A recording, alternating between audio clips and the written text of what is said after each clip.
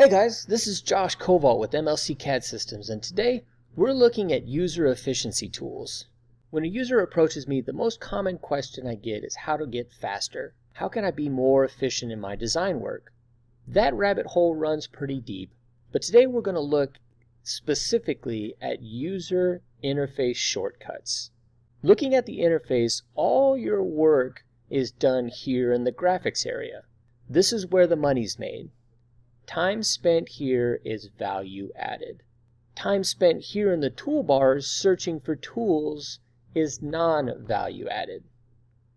To help us spend more time here in the moneymaker, SOLIDWORKS gives us keyboard shortcuts, mouse gestures, and the shortcut bar.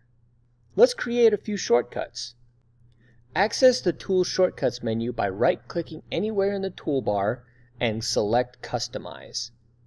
Across the top of this menu, you'll find tabs for the different types of shortcuts we have access to.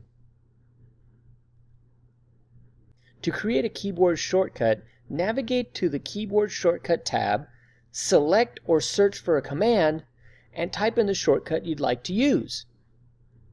SOLIDWORKS protects you against overriding a command that already exists. In this case, I want to leave Control-C as the copy shortcut, so let's select something else, hit OK, and you're ready to go. Next, we have the shortcut bar. Personally, I prefer the shortcut bar over any other shortcut method. A quick press of the S key accesses the bar, and I have more customization options.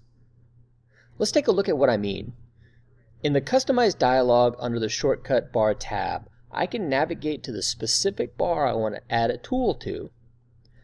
Drag and drop the tool, hit OK, and I'm ready to roll. Back in the Customize window, let's move over to the Mouse Gestures tab. Mouse gestures are similar to the shortcut bars in that there's one for each type of function or file we're working in, and we have options for the number of shortcuts we can have. To set up a shortcut, drag and drop a command from the command list onto the gesture wheel, and I'm ready to go. I prefer the shortcut bar, but I've met users who swear by mouse gestures. Take some time to figure out what works best for you and roll with it. Guys, I hope you found that tech tip useful.